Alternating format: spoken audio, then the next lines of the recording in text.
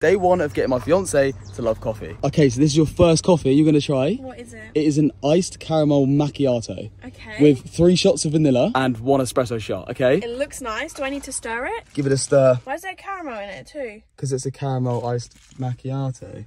Is it?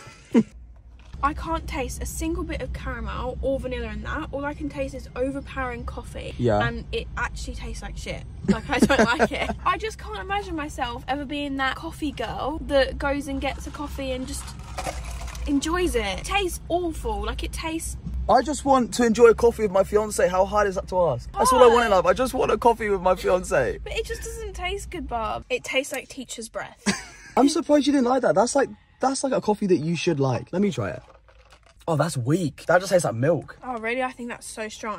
All I can taste is teacher's breath. Okay, so coffee number 1 was unsuccessful. She didn't like it, so I guess tomorrow we're gonna have to try a new coffee.